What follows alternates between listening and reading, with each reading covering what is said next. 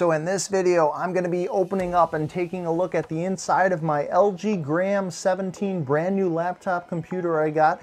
I'm going to be increasing the hard drive space as well as increasing the amount of RAM that's inside of this.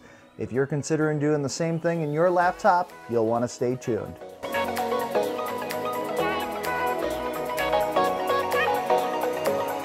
So I just got a chance to open up the LG Gram laptop computer, and so far very impressed with it. I have had the chance to play around a little bit, but I haven't really installed anything or done any major work because I plan on upgrading the hard drive here as well as the RAM.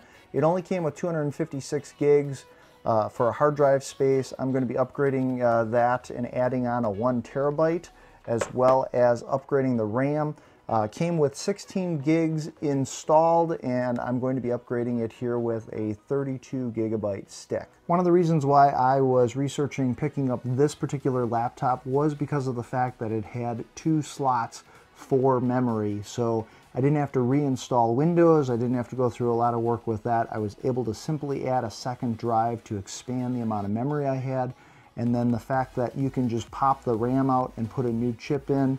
I know some computers, some laptops, they have the RAM soldered into them. With the LG, with the Gram, I was able to just pop that out, and that was another great feature that sold me on buying this laptop. So real quickly, the tools and materials I'm going to use to do this upgrade process. So I've got a 32 gig flash drive. I'm going to be using this to back up my Windows operating system. I have my 32 gig stick of RAM I'm going to be upgrading to. My 1 terabyte hard drive, pair of tweezers. Any tweezers will do. I know they've got technical tweezers out there. This is actually my wife's, so thank you, Val, for letting me borrow this. I promise I will get this back to you, hopefully, when I'm done with it. A mini screwdriver set. I plan on using the Phillips screwdriver to remove the screws. And then a small dish, so I've got something to put all the screws into. I'm going to be putting links to everything I'm talking about in this video down in the description below, so feel free to check out the RAM, the hard drive, or any of the tools that I'm using. So before I open up the computer to do the upgrade, as a security feature for myself, in case something goes wrong, I do want to make a backup copy of my Windows operating system. So I can go to my search bar down here and type in Create Recovery Drive, and you'll see Create Recovery Drive here. I'll click on that. Do I want to allow this app to make changes? Yes. And then from here I can follow the prompts to create my backup drive. I've got my flash drive here that I'm going to insert into one of my USB slots. I've already done this. I think it took about an hour. I would recommend you do this before you start work on your computer. If you need further details on how to do this, I will put a link down in the description below to Microsoft's website where they have further instructions.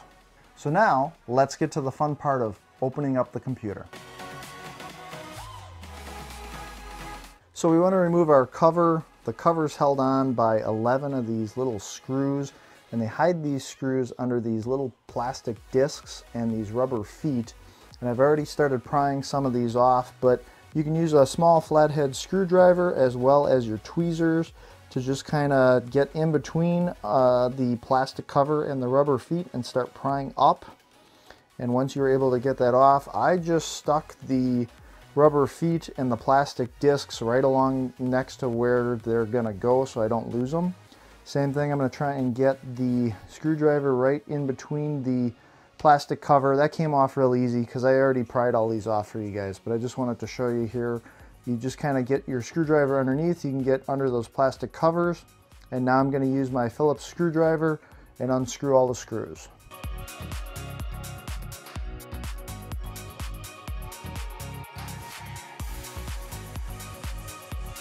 So with all the screws out, I'm now going to use a flathead screwdriver, try and get underneath one of the edges of the cover here and pry it up.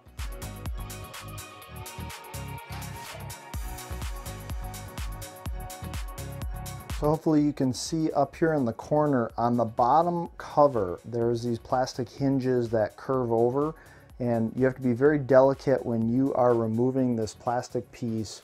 You don't want to bend it up too much. You want to try and as level as possible keep shimmying the plastic and use your screwdriver very gently to wedge this cover off. If you bend it too much or you use too much force, this plastic is so paper thin, you will probably wind up cracking it. So I've got my other solid state hard drive I'm going to pull out of the packaging.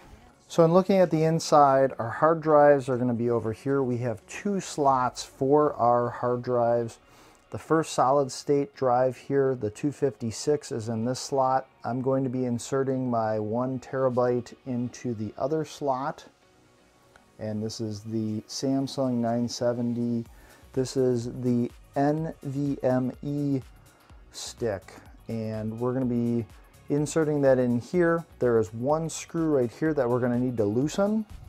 That screw is in there good. I've got some needle nose pliers. I'm going to see if I can, I don't want to strip it with the screwdriver, so I'm going to see if I can loosen it with the pliers.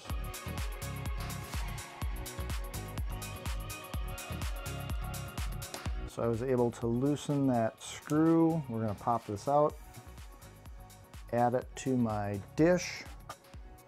Going to insert this drive.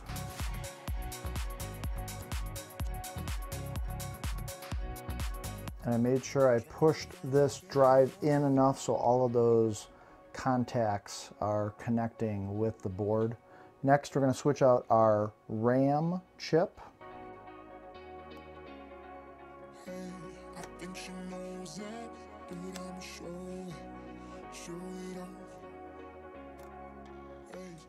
So I've got my RAM. It's only going to fit in one way because you've got the notch there. So if I try putting it in here, it's not going to fit because my notch is over.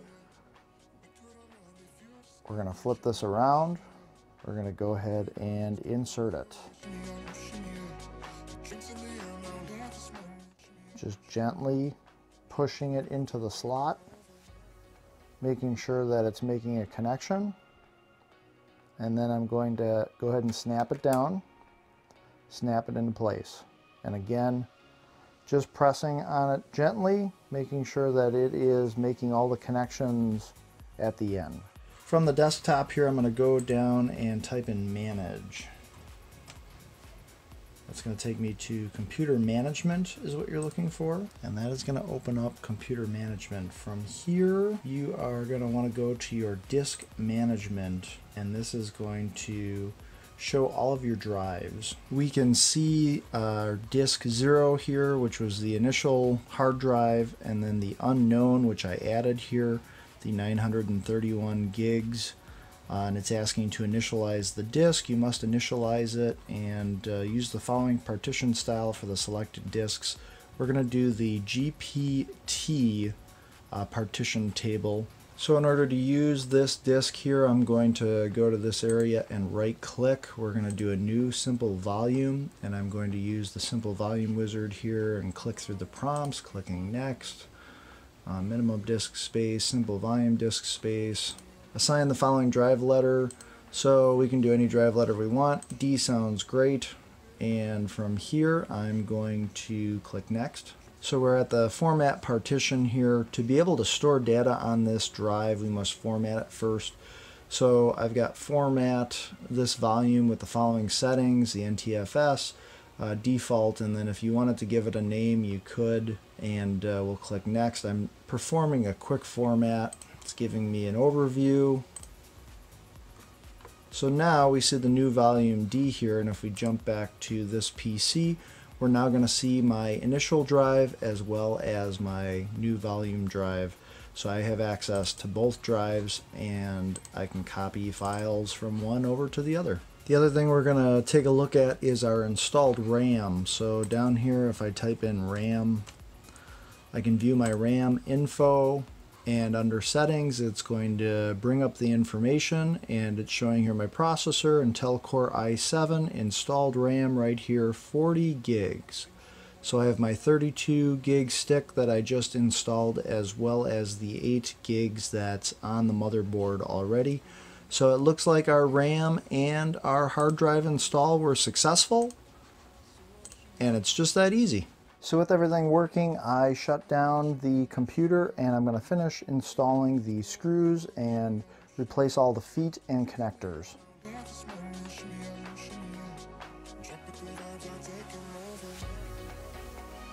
in doing my research online, reading a lot of the comments on Amazon's listing for this computer and for different brands of RAM and things like that, I had seen other people commenting that they had bought other brands besides Samsung for their RAM and their solid state drives, and there were some compatibility issues. I know like it wasn't recognizing drives in people's comments, or they were also saying that like the RAM wasn't always working. So you can definitely buy your RAM and drives from other companies.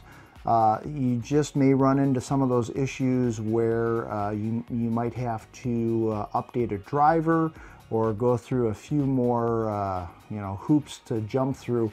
I was trying to keep things as easy as possible and keep things simple.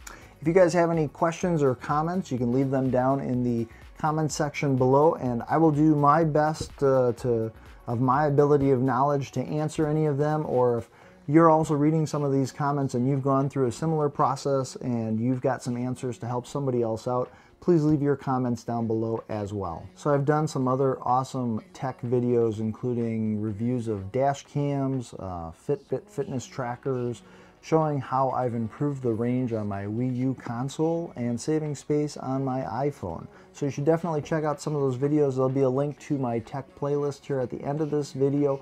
My name is Jeff. Thanks so much for watching here on Tinker Forward. As always, be sure to make every day awesome, and I will see you guys in the next video.